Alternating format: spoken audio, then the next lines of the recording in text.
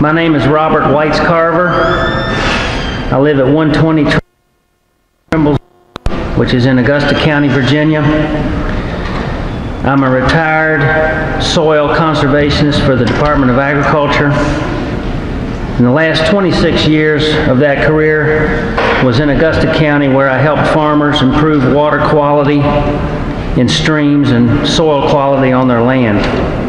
I'm currently on the education board of the Virginia League of Conservation Voters. I'm currently a private environmental consultant working with several organizations to restore watersheds. The proposed Atlantic Coast Pipeline if constructed will be the largest construction in Virginia since the interstates were built. And I can tell you that I have never seen a construction site, even with all the erosion and sediment control measures in place, that didn't have brown water leaving it after a rain. I've read the DEQ responses to our comments, and I have many concerns. Foremost is, what's the rush? There are too many unanswered questions, discrepancies and inconsistencies between state agencies, and things that just don't add up. The proposed route that Dominion has submitted for the ACP leaves a lot to be desired. It goes through the widest and most active karst geology in the Commonwealth, through water recharge areas for public water supplies, through 11 farms with conservation easements on them. An elementary school is in the blast zone. All of this could have been avoided by using existing right-of-ways, but that's not why we're here. DEQ held a karst workshop for experts in June of this year. DEQ states in the report on that workshop that 40 of these experts were in agreement that the risk of a pipeline fracture is... My name is Robert Whites Carver. I live at 120 Trimble, which is in Augusta County, Virginia. I'm a retired soil conservationist for the Department of Agriculture. In the last 26 years of that career was in Augusta County, where I helped farmers improve water quality in streams and soil quality on their land. I'm currently on the education board of the Virginia League of Conservation Voters. I'm currently a private environmental consultant working with several organizations to restore watersheds. The proposed Atlantic Coast Pipeline if constructed will be the largest construction in Virginia since the interstates were built. And I can tell you that I have never seen a construction site, even with all the erosion and sediment control measures in place, that didn't have brown water leaving it after a rain. I've read the DEQ responses to our comments, and I have many concerns. Foremost is, what's the rush? There are too many unanswered questions, discrepancies and inconsistencies between state agencies, and things that just don't add up. The proposed route that Dominion has submitted for the ACP leaves a lot to be desired. It goes through the widest and most active karst geology in the Commonwealth, through water recharge areas for public water supplies, through 11 farms with conservation easements on them. An elementary school is in the blast zone. All of this could have been avoided by using existing right-of-ways, but that's not why we're here. DEQ held a karst workshop for experts in June of this year. DEQ states in the report on that workshop that 40 of these experts were in agreement that the risk of a pipeline fracture is not very high. They were also in agreement that large scale, I don't know what that means, large scale, interruptions of groundwater and surface water flow due to construction in karst were highly unlikely. The experts noted that it was difficult to envision how the proposed shallow trench, now in the report it says a shallow trench is 10 to 12 feet deep, how it would have any significant effect on groundwater resources. Now when I read this, I was just in total disbelief and strongly disagree with these assessments. First of all, another agency in Virginia, the Division of Geology and Mineral Resources, disagrees. They report sinkholes regularly cause problems for transportation infrastructure in the Commonwealth. During the past 30 years, VDOT has recorded approximately 500 sinkholes that have damaged roads throughout the state. In 2001, a 9-mile stretch of Interstate 81 in Augusta County was closed after the sudden appearance of 3 sinkholes. The report further states, groundwater contamination is a common problem in populated areas underlying karst terrain. Last year, VDOT shut down Interstate 81 again because of a sinkhole collapse. This occurs almost every year in Augusta County, that roads close or a foundation cracks because of this active geology. If a foundation can crack, a pipeline can too. Years ago, I was called to the farm of Bo Wonderly in Mount Meridian. A sinkhole had opened up in his barnyard that you could drive a tractor trailer into. We could not see the bottom of it. DEQ experts say the risk of a pipeline fracture in karst is not very high. The DEQ report says that our comments about pipeline fractures in karst were based on hypothetical events which could occur. These hypothetical events do occur. Dominion hired a company to conduct a karst assessment and submit a report about it. The report states, blasting will be conducted in a manner that will not compromise the structural integrity or alter the karst hydrology of known inferred subsurface karst structures. How in the world can you say that? It's not possible to make a statement like that. I have a friend that had a spring that served their farm for over 200 years. When the power company blasted underground to build a transmission tower on their land, it fractured the underground water channels and dried up their spring. Their water disappeared. When somebody blasts in karst geology, it will affect groundwater channels.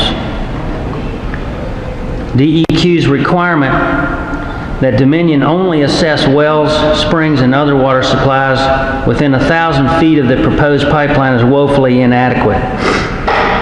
In DEQ's letter to FERC, you state, and I quote, dye traces within the general project area have shown connections of karst features to springs and wells as far away as 7 miles. Shouldn't we have a more detailed report through karst? Discrepancies and inconsistencies exist between DEQ and many state agencies. The Division of Geology and Mineral Resources, which I just mentioned, the Virginia Department of Health, the Virginia Department of Conservation and Recreation, the Virginia Department of Game and Inland Fisheries, all the elected officials in the affected counties in Western Virginia and most of the localities there. The City of Stanton, DEQ, the State Water Control Board, our elected officials, and Dominion to ask about doing a survey for one of their largest water supplies, Gardner Springs. And I heard the mayor, Carolyn Dole, speak before this board to ask the same questions, and to this day, not one agency, FERC, DEQ, or Dominion has responded to their concerns about the ACP going through their water recharge area. For a project of this magnitude, I would think that there should be no stone left unturned, yet there are many. I heard our governor say, if we're going to do this, we're going to do it right. There are too many unanswered questions at this time, too many discrepancies and inconsistencies and things that just don't add up. I urge you to deny certification until we can get this right. Thank you. My name is Matt Yonka. I'm the president of the Virginia State Building Trades. I speak today on behalf of tens of thousands of union men and women that work in the building and construction trades throughout Virginia. A few are here today, and you may hear from some of them later. This project is one way to get Virginians' economy back on top again and putting Virginians to work. We also understand that the ability of workers to make an honest living and providing for their families depends on businesses having the tools they need to grow and succeed, like access to more natural gas.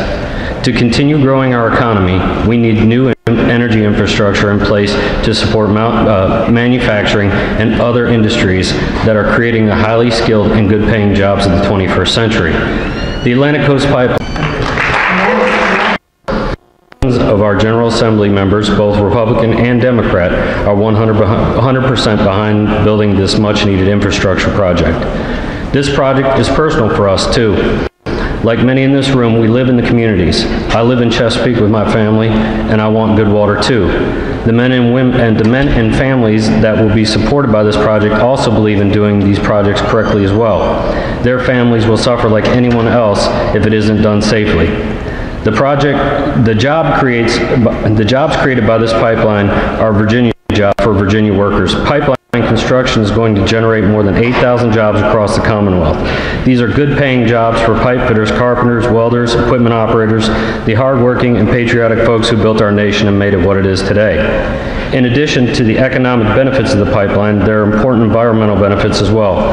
The pipeline will bring our electric utilities to the energy they need to continue transitioning from coal to cleaner burning natural gas. That will significantly lower Virginia's carbon footprint and curb other harmful.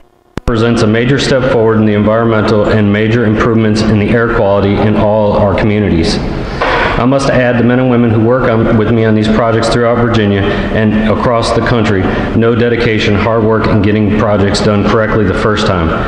You may hear from folks today who say that this project cannot be done safely. They're wrong.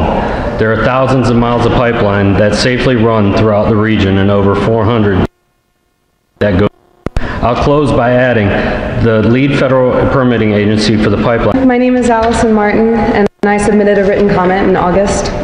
I urge you, as the board responders, and by extension our health and well-being, to deny the proposed 401 certification for the Atlantic Coast Pipeline. An approval has to be founded on your having reasonable assurance that the pipeline will not violate, and I'm deeply concerned that DEQ hasn't provided you with the necessary information or stipulations for you to confidently have that reasonable assurance. I don't believe DEQ has adequately addressed my and others' legitimate concerns and comments around some issues in this regard, and so I'm here to raise a few outstanding concerns with you this afternoon. First, individual analysis of stream and wetland crossings. Regarding DEQ's response that the general annual standards and specifications are sufficient for this analysis, it isn't possible for the board to have reasonable assurance that Virginia water quality standards won't be violated if information specific to this project, particularly in these ecologically sensitive and topographically challenging regions, is not very well analyzed and understood. While DEQ claims that pipeline incidents and regulations in other states aren't relevant, it's absolutely relevant that the same frameworks around construction and mitigation have demonstrated discrimination in 3 nearby states. This year, New York State denied the 401 certification for the Northern Access Pipeline, another large gas pipeline, stating, quote, "Even with stringent water quality protection conditions, violations of water quality standards occur, causing significant degradation of water quality in stream after stream along a constructed right-of-way. And we have seen devastation from the Rover pipeline in Ohio and West Virginia." Faith effort in asking ACP for additional information 4 times, in contrast to Virginia's demonstration of their interest in expediting approval. Perhaps most worrisome is the fundamental fact that the ACP hasn't outlined what water quality standards might be impacted, nor how it will adhere to them. DEQ also hasn't provided any information on which water quality standards may be impacted by the ACP, which undermines from the get-go DEQ's purported reasonable assurance that they won't be violated. Furthermore, watered-down monitoring requirements, including 3-sample instead of continuous water quality monitoring, and the fact that the karst tracing would be conducted after certification review are just a few examples of the DEQ prioritizing an expedited approval process. I urge the board to review the water quality standards outlined in pages 13 and 14 in the August 22nd letter from the Southern Environmental Law Center to DEQ. Thank you.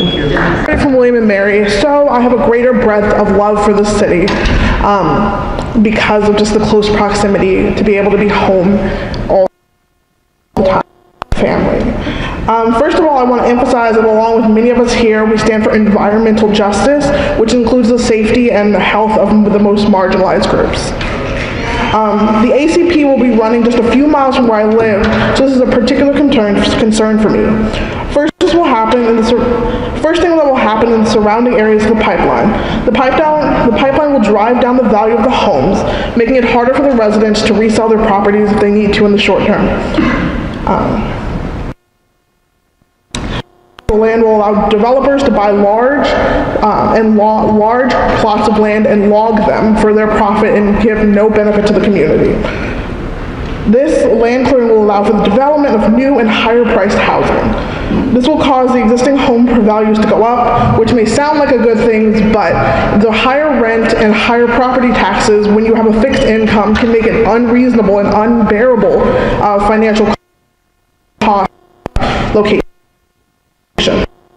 Suffolk having approximately 43% of the population being black, which make approximately $38,000 a year per family on average based on the 2016 census, which is only a little more than half than what an average white family makes in the United States, according to the same census, which is $63,000. Many of the people who will be directly impacted will have their property taxes or rents increase, like I said, and a lot of these families that will be pushed out of the area are people who have been in the area for like generations upon generations, such as my family, which has been in the area for over 150 years. First as slaves, then as sharecroppers, and now as residents of the city. And you can drive around Suffolk and see the plantations that my family most likely used to work on and used to sharecrop on. And these are going to be developed, and this will cause people who have a deep connection to the land to be removed. The pipeline will affect many low-income and black communities who live in Suffolk and like myself. You may not want to acknowledge the truth, but Virginia has been part of the United States' historically violent legacy that continues to this day. From minority populations, particularly black and indigenous Native American communities, Virginia and the United States, and wealthy corporations and their CEOs at large will not be in their position if it were not for the families that had benefited from the fact of the enslavement of Africans. We built this. The pipeline is violence. We matter no matter what money may or may not exist in our communities. You will not affirm the pipeline's value over us. Thank you. Taylor, members of the board, DEQ staff, thank you very much for being here today. I'm here on behalf of Columbia Gas of Virginia, a growing natural gas service lines while protecting our streams, rivers, and wetlands. Today, parts of our system are constrained by a lack of supply, and the ACP will help to relieve those bottlenecks. The Atlantic accessibility of domestically produced, economically priced, clean energy for our new customers and reliability for our existing customers, and also increase Virginia's overall long-term energy supply. Underground pipelines are without a doubt the safest and most environmentally friendly way of transporting energy. We support the requirements set out in DEQ's quality certification, which provides reasonable assurance that the activities it covers will be conducted in a manner that will not violate applicable water quality standards. By employing best practices in use of today's technology, the ACP is committed to meet or exceed all safety and environmental requirements.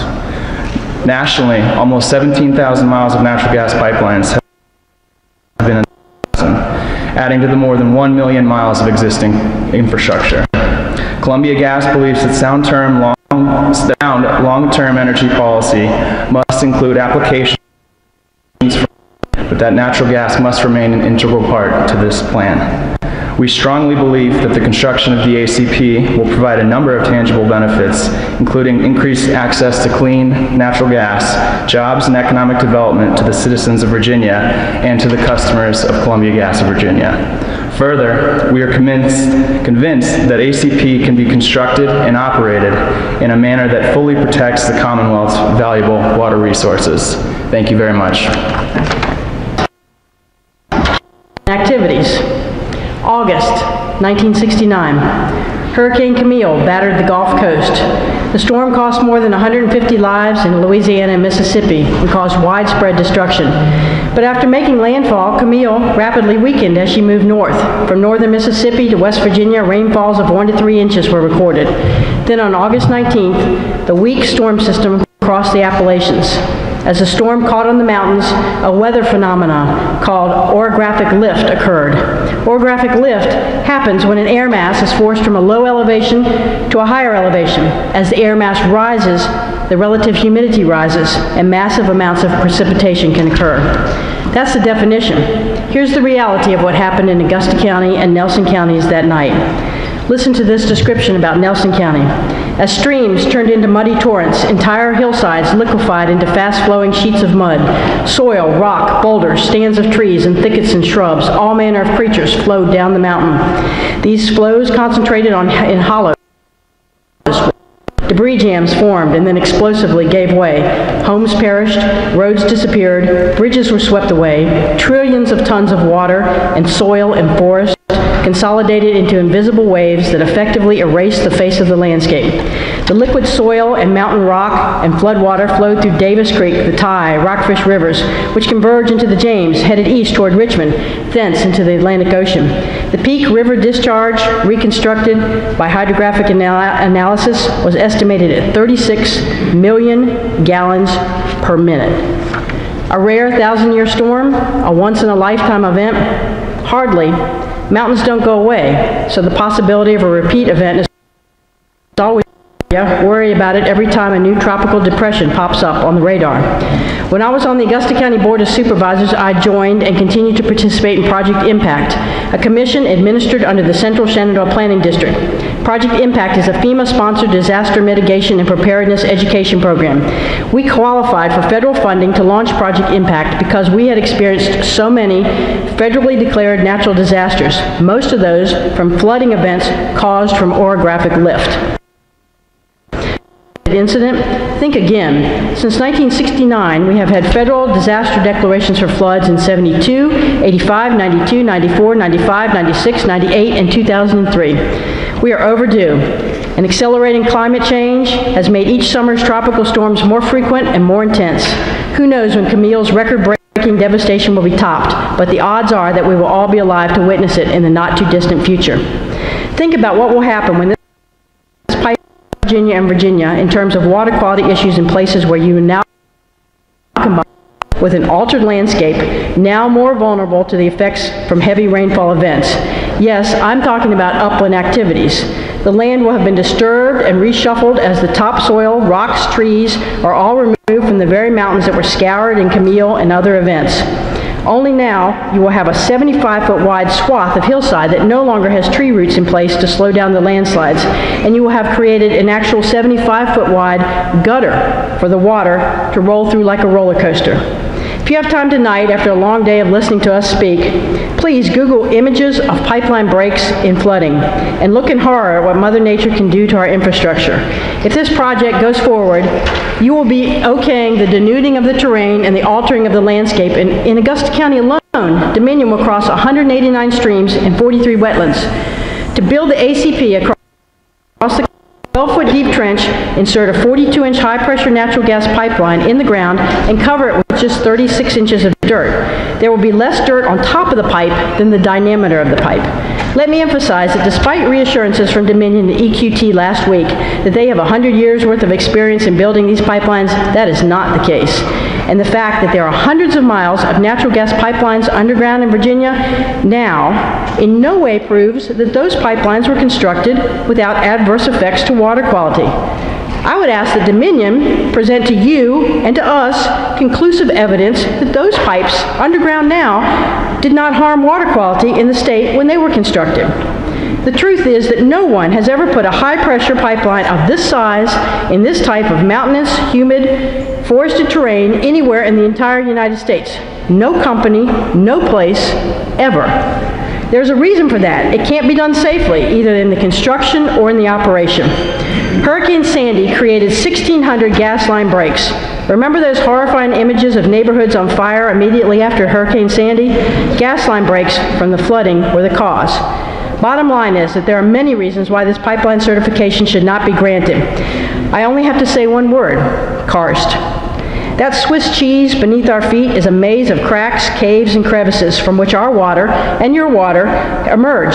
Dominion has very little experience working in karst.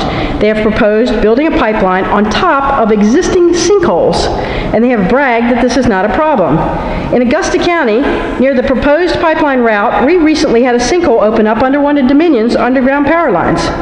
Do you think Dominion jumped on the opportunity to show how they could repair a sinkhole? Not exactly. They moved their power line because they thought the ground was too unstable. And then they sent a letter to the landowners saying that they did not cause the sinkhole, so they would not fix it. But for safety reasons, the landowner should go get the sinkhole fixed. What would Dominion do if a sinkhole opened up under their natural gas pipeline? Because they don't have any experience with pipelines. You know, Dominion borrowed their sinkhole mitigation plan in their EIS from the West Virginia Department of Environmental Protection and the Natural Resources Conservation Service. Perhaps in their haste to cut and paste, they did not read the whole thing on the NRCS plan. This is verbatim from that plan. It is in their EIS for how they're going to repair sinkholes on the pipeline. This practice does not apply to erosional or collapse features caused by failure or leakage of underground pipes, or construction surface drainage, or due to piping or unstable soil materials.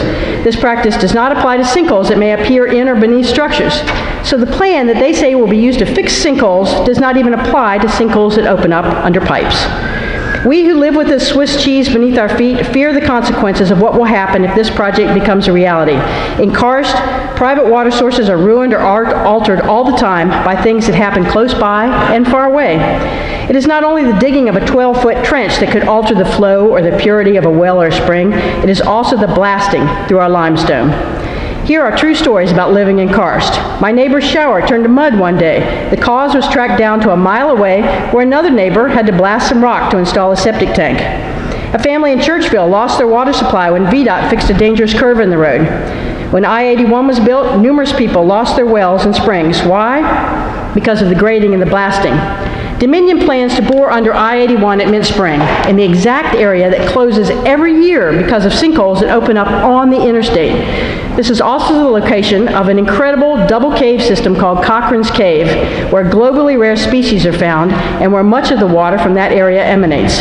The Department of Conservation and Recreation is very worried that construction will impact that unique cave system. The city of Stanton is worried that the pipeline route that goes through their recharge area will affect their largest water supply. Dealing with karst is always a gamble. We don't know what will be affected or how much water will be contaminated or altered. That's what we don't know. What we do know is that there will be severe impacts to water and the associated habitats. It is not a gamble that Virginians should be willing to take. Please deny this certification. Cowpasture River Preservation Association. and my friends and family in Bath, Highland, Allegheny counties, all of Virginia and surrounding states. That's our membership. While my organization focuses on just one watershed, you are the guardians of all the watersheds in Virginia. Today, people enjoy a precious resource that is unmatched almost anywhere.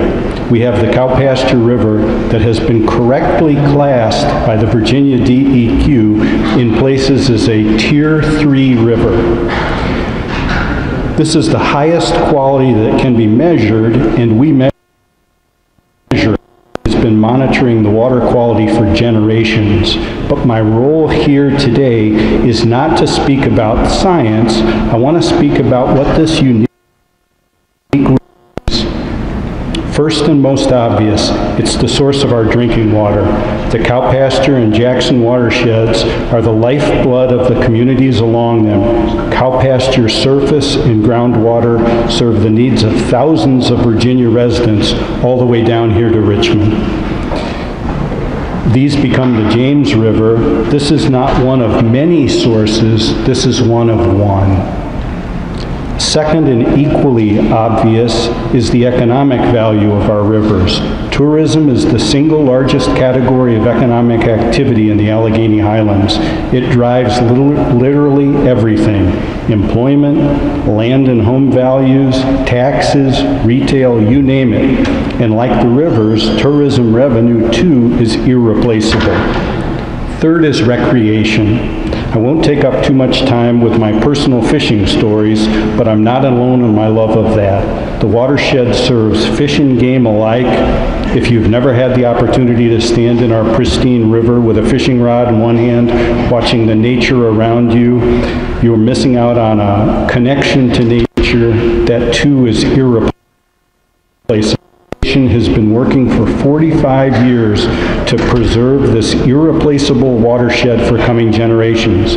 Never has that threat been so imminent. As recent as last month, the builders of the proposed Atlantic Coast Pipeline have been unwilling or unable to produce site-specific plans for how and where they intend to cross it. As unbelievable as this is for us, it should be even more troubling for you, the guardians of our state water resources. Because of this and their lack of clear plans for high hazard areas, we implore you to turn down their request for a water certification permit. Send them back to the drawing board. Thank you. I'm a member of the Virginia State Bar, and I'm the Virginia Program Manager for the nonprofit organization Appalachian Voices. I spoke to you last Wednesday. It's good to see you again. I want to thank each and every one of the board members sitting up there on the stage for your public service, and thank you for your time that you devote to protecting the waters of Virginia. Now, DEQ's summary package states that this draft certification is one of, quote, multiple,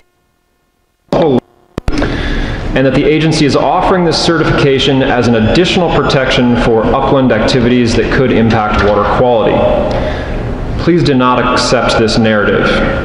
If you look carefully at the language in the draft certification, it says that the nationwide Permit 12 and this draft certification for land disturbing activities in upland areas together constitute the 401 certification for the Atlantic Coast Pipeline. So the real story here is that DEQ is asking you to certify the entire Atlantic Coast project without providing the necessary technical and scientific information required of you to make that decision. There are both procedural and substantive issues with this. Procedurally, this is a problem because DEQ arbitrarily limited the scope of comments, saying that the public may not comment on the nationwide 12 permit and whether or not the ACP qualifies for coverage under it. The agency also precluded comment on other critical layers of water quality protection, such as E&S plans and the stormwater management plans, which have yet to be completed. Substantively, certifying the entire project under nationwide 12 and this upland certification is a problem because on the one hand, you have nationwide 12, which is clearly insufficient to deal with the water crossings for a project of this magnitude. And on the other hand, you have a draft certification that expressly does not deal with in-stream impacts. Let's talk a little bit more about nationwide 12.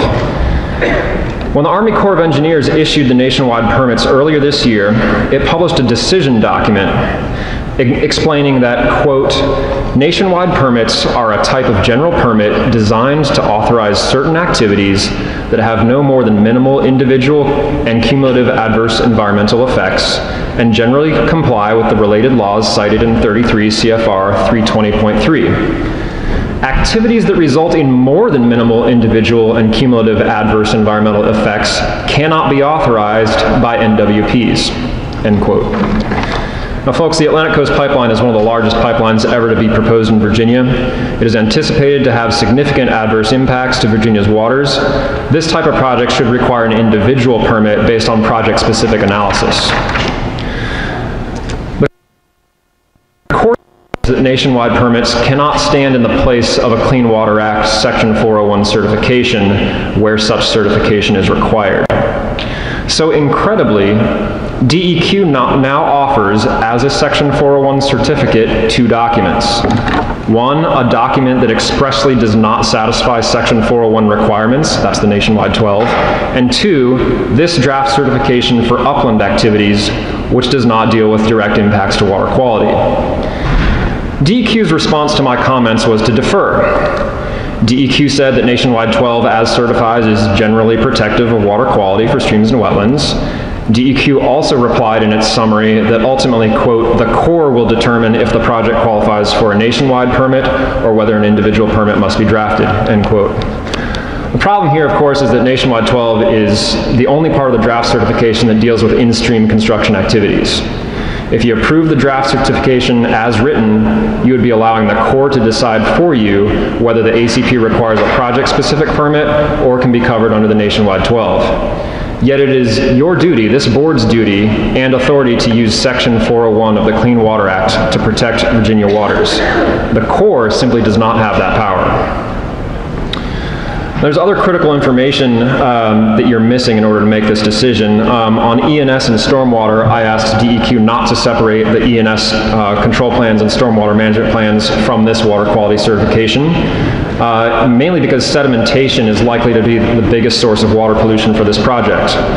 DEQ responded, quote, project-specific stormwater management and erosion and sediment control plans are a critical component of assuring protection of water quality, but this is separate and apart from the scope of this proposed 401. This is an unacceptable response, again leaving out highly relevant information for your decision.